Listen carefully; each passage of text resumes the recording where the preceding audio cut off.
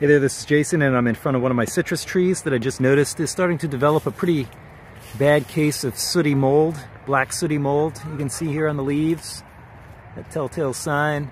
I'm also seeing that a lot of the fruit is starting to drop, and I'm even getting some dieback on some of the branches.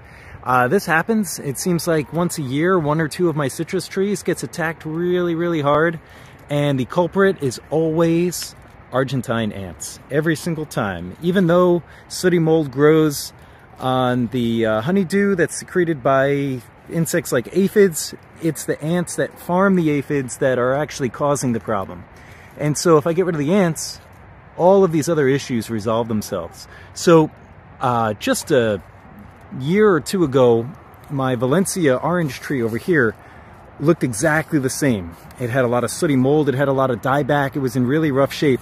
And I went ahead and I applied a product called Tanglefoot to the trunk.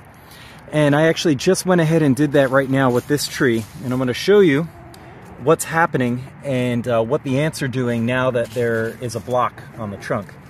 Tanglefoot is a product that I just can pick up locally here at my local nursery here in San Diego. That's Walter Anderson.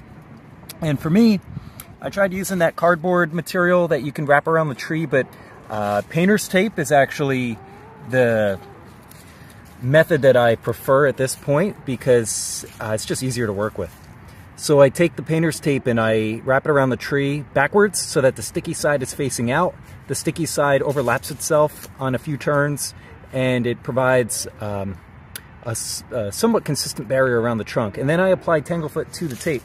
Tanglefoot will scar the trunk, and it's very unpleasant looking, and I can't imagine what it's doing to the health of the tree.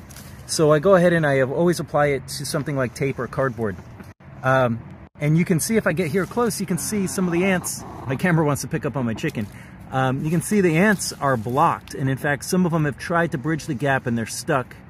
This will block any upward movement, and any ants that are on the tree won't have a way of getting down. So there's a lot of ant activity right here.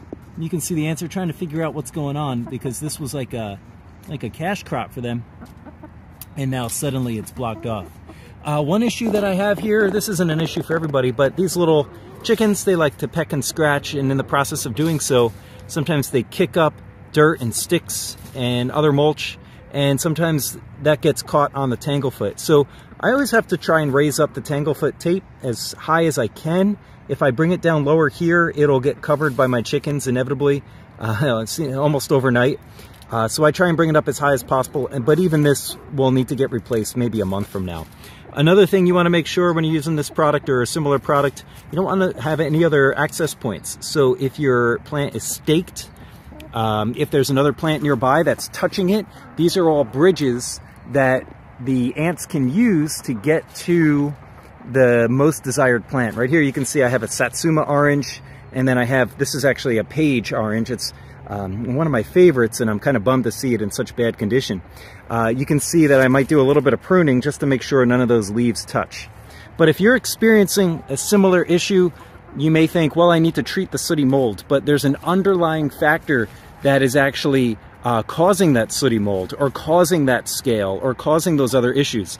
And here in Southern California, those issues, for me at least, in my experience, always tend to be ants. Control your ant population, and so many other issues like fungus and invasive insects will resolve themselves.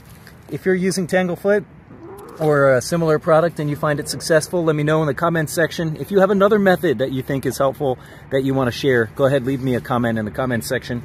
I'd love to chat with you about keeping our trees nice and healthy.